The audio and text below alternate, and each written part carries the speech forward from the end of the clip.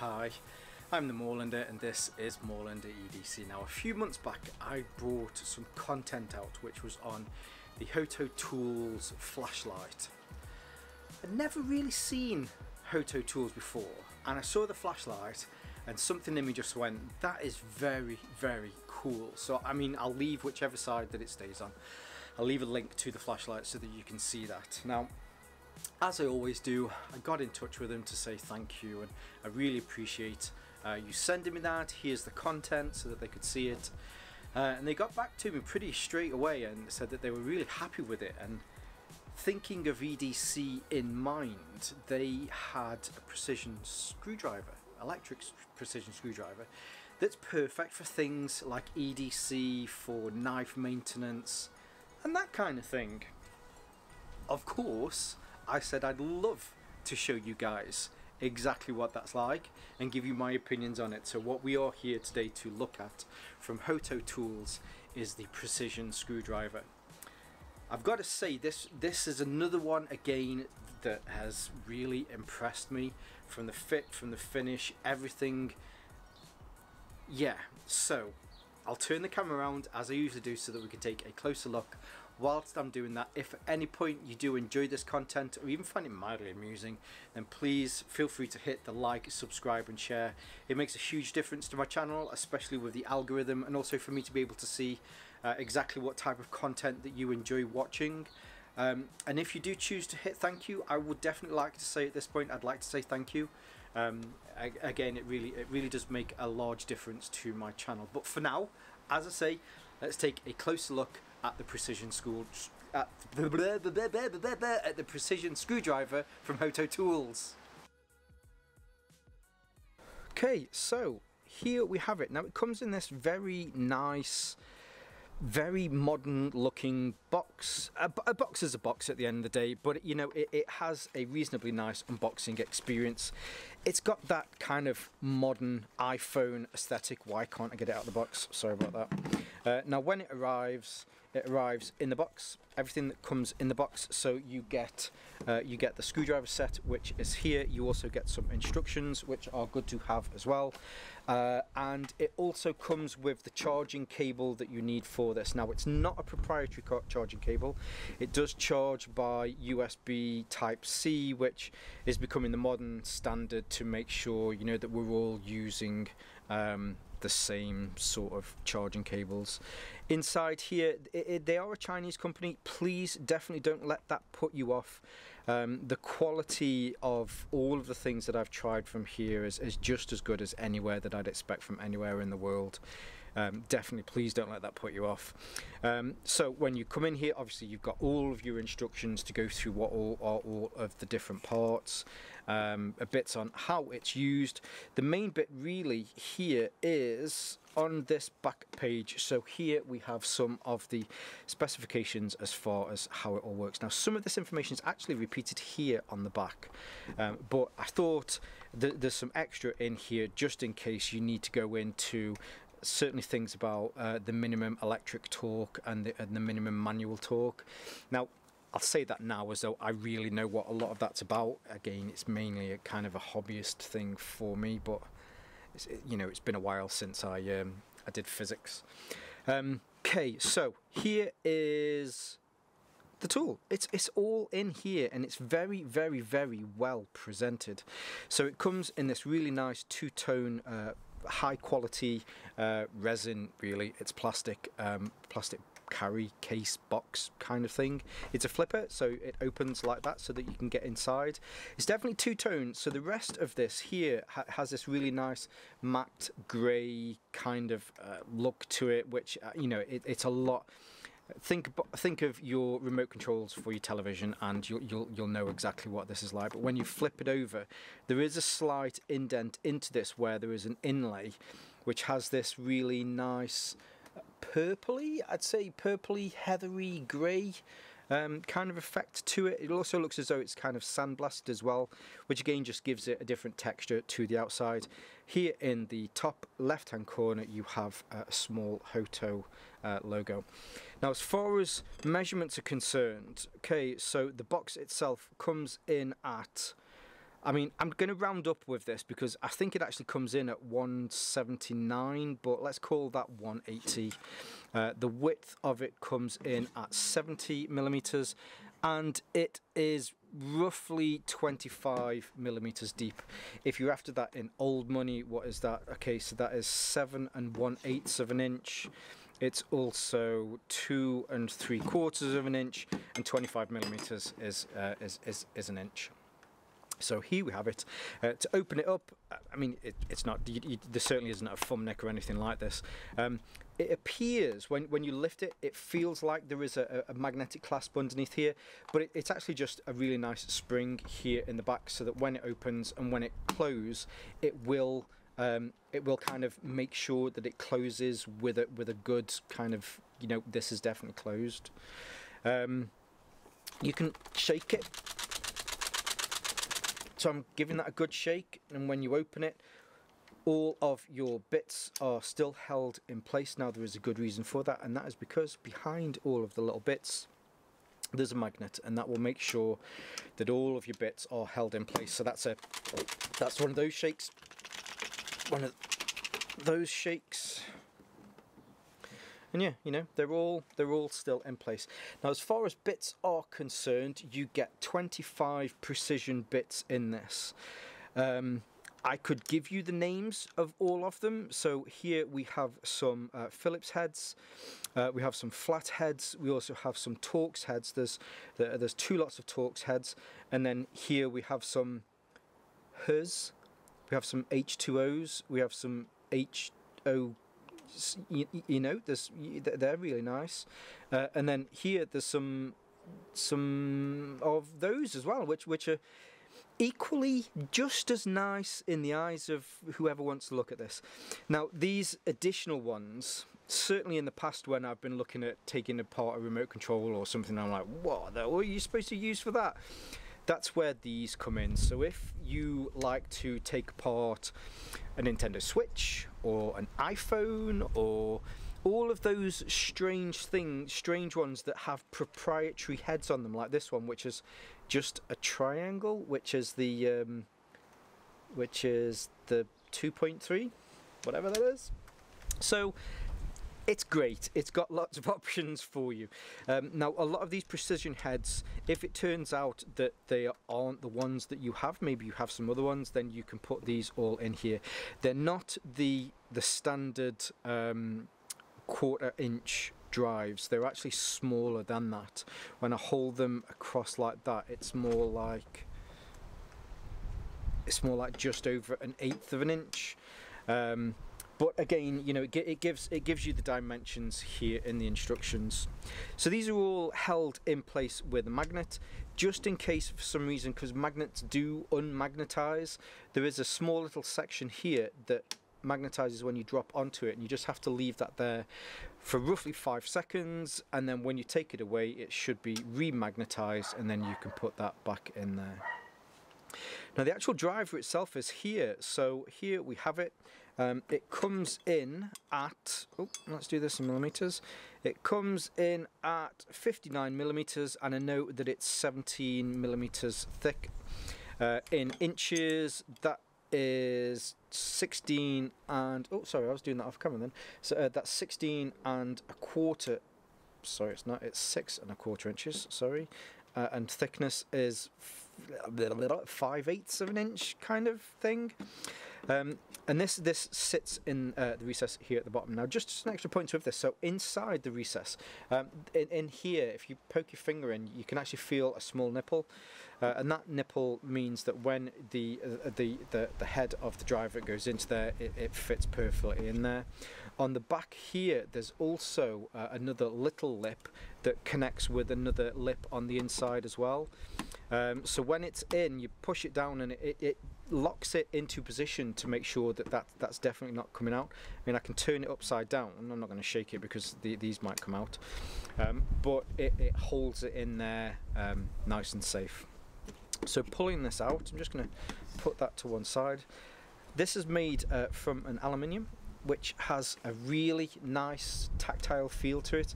Hopefully if you can see while I'm turning this around there, you can see that there's a knurling to this so that you can get a good grip. Now I would say, similarly to a lot of these style aluminiums, especially if you think about some of those iPhones back in the day that would just slide out of your hand, the knurling on here does help to give you a good grip. However, it is still a little bit slippy, so it's just something to be aware of. It's not happened a lot, so over the last 3 or 4 weeks I've quite literally took everything apart that I own, apart from a few things which I've managed to find today, so we'll take those apart today as well. But with the torque that you can get from this, sometimes it can actually turn it out of your hand. So as far as the torque, or actually let's give you some more information, but as far as the torque is concerned for this, so the manual torque that you can get is a maximum of 3 Newton meters. Now, as far as I'm aware, so the manual is, if you needed to use this yourself manually, you can apply 3 Newton meters to this to make sure, but past that then you'll start to turn the motor on the inside. So you can hand tighten things with this to roughly kind of hand tightness, but if you did need to make sure that something was a little bit tighter, then you can do that manually with a different tool, especially when you're using tools like this, because of the size of the threads on there. It's really important that you don't over tighten things, because you can easily strip the threads. Now, as far as the mechanical torque on here, that goes up to 0.2 Newton meters, so, and it does a good job. I've struggled to find things that I've had to undo. Mainly the ones that I have had to undo certainly have been things like Leatherman knives, where, you know, somebody at the factory has made sure that that knife, that bolt or that screw is in there nice and tight. So I've had to loosen that, doing it manually, and then use the 2 buttons to be able to bring it out or to bring it back in. I'm just going to grab a bit. Let's grab that one for now. We'll put this in. So all of these are magnetized, but there is also a magnet inside the barrel there as well. So as I push this in, hopefully you'll be able to see, at a certain point it will then suck that in. So that's in. This outer sleeve doesn't rotate when you're using it. It's the internal sleeve that does rotate, so you definitely don't need to worry about getting anything caught on the outside. But I'd always say, whenever you're using any mechanical machinery, is to make sure that if you've got loose hair, loose clothing, always make sure you're careful that, you know, that sort of stuff doesn't get caught in this. For the operation, you have, if you want to screw it in, you press the in button. If you want to screw it out, you press the out button. That one is lefty loosey, that one is lefty loosey, that one is righty tighty. On the back we have the charging port, which, as I mentioned before, is a USB Type-C. There is a light indicator on here as well, so I think if it gets down to, I think it's 25%, then it'll start to show red. While it's charging, it will be red until it's fully charged, and then it turns white.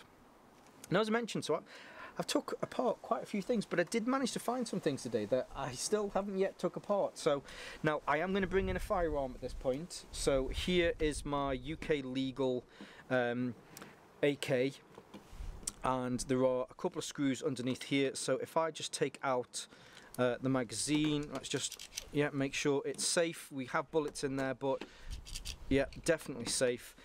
So if I wanted to maybe work on something underneath here, we have these little screws. Is this the right head? It is the right head. So, okay, so lefty loosey, which is the one here at the back. You just hold it on, and there you go. So, yeah.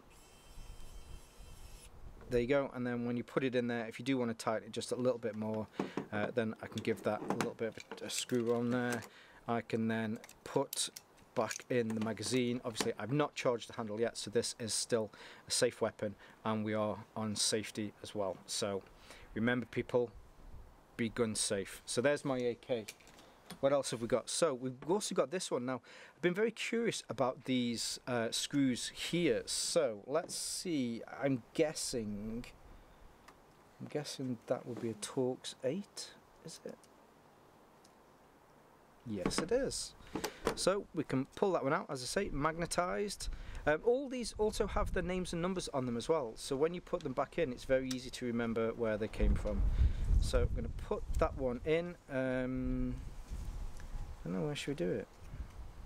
Oh, right, okay. Let's pretend that we want to take this off. So I'm expecting this one's going to be a little bit tougher, so we're going out, and I think that one might rotate on the back, so if I hold that on and then... No? Yeah, so it's done it, and it's done it really well. That one surprised me, as I say. So I have had a few Leatherman-y style tools. You get to the end, obviously you can feel. So that's just...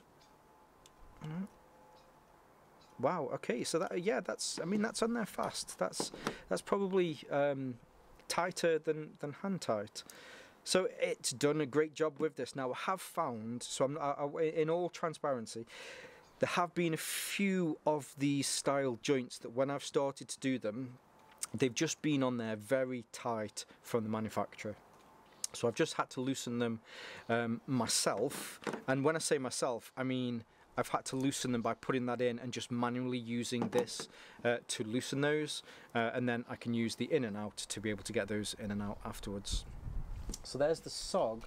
And I've also got this little CVV. So we could, well, there's the pin there, which I think the pin there is the, yes it is. So here is the pivot pin. Again, just make sure that they were in. There you go. So, I mean, there was a bit on there. It did try to take it out of my hand, but now that it's loosened it, I can then put it back in. And again, just make sure that that's hand tight. We do have some smaller ones here at the back, so if I wanted to remove those, which that was the 8, so I think you generally tend to find with a lot of these that they're all a 6. So I'll put that in again. And again, I haven't loosened these beforehand. There you go. So that was reasonably simple, reasonably easy. Let's try the other one. See, now that one, there you go. So just that one was tough at first. I just had to loosen it, and then when it loosened, then it came out, and then yeah, go back in. I think this is great. Certainly for knife maintenance, even other little things, being able to take apart, well, not maybe mobile phones, but if the remote control breaks or anything like this, having the tool to be able to do it is part of the obstacle of, you know, having to actually do something. So yeah, definitely really like this. Now I definitely have to say that I'm very impressed with this.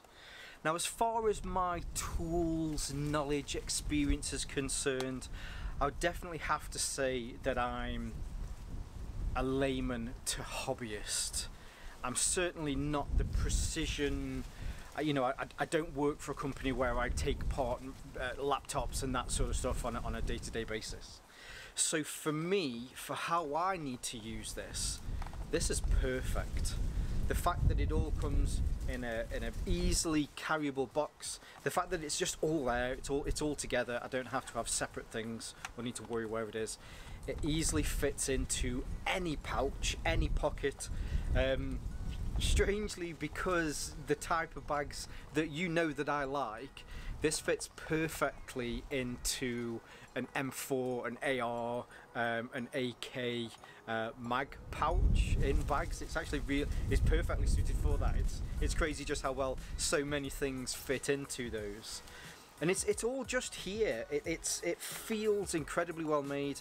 I showed this to my dad. He loves tools. I showed this to him and he was like, you know, this has to be expensive. And I went, you know, it's not as expensive as you'd think. Again, I'll leave all of the links below so you can see more from these.